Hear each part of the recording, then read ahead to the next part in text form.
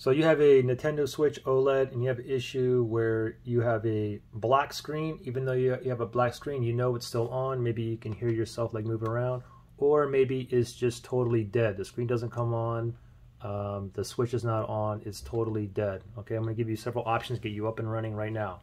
All right, so first thing is this, okay? Also take note that this one is fixed, but let's pretend I have a black screen here, okay? So first thing is this. Go ahead and detach your Joy-Con sticks for controllers. Just go ahead and pull this out. Now, we have the power button up here. Now what we want to do is press and hold this power button for 15 seconds, okay? We'll do it together. Again, note that this one's fixed, but you'll see what happens when you press and hold it for 15 seconds, okay? So here's the power button here. Ready? 1, 2, 3, go.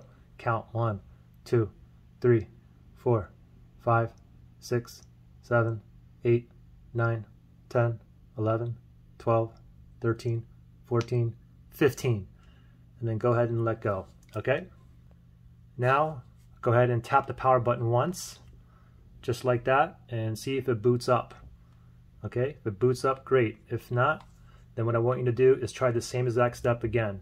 If you try the same exact step again, and the screen doesn't turn on, then what I want you to do is, now go ahead and grab your charger, okay? Make sure it's plugged in, and what we're going to do first is we're going to go ahead and plug it in.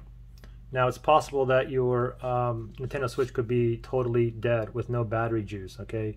If that's the case, then you may have to wait 5 or 10 minutes before you try the step here, okay? And the step here is we're going to do the same thing with the power button here. So while it's plugged in, we're going to do the same thing. Power button here, press it and keep holding for 15 seconds, okay? Ready, set, go. Press and hold, 1, 2, 3, 4. Pretend my screen is still black here. 8, 9, 10, 11, 12, 13, 14, 15. And then go ahead and let go. And now just tap the power button once and see if it boots up. Now if it doesn't work, I want you to try the same thing while it's plugged in.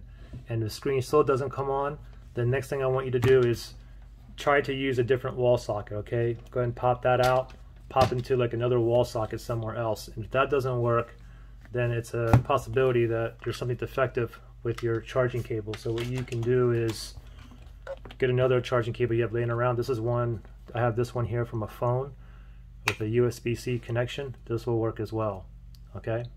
So if it didn't work with the original charger, try it with a different charger and a different cable.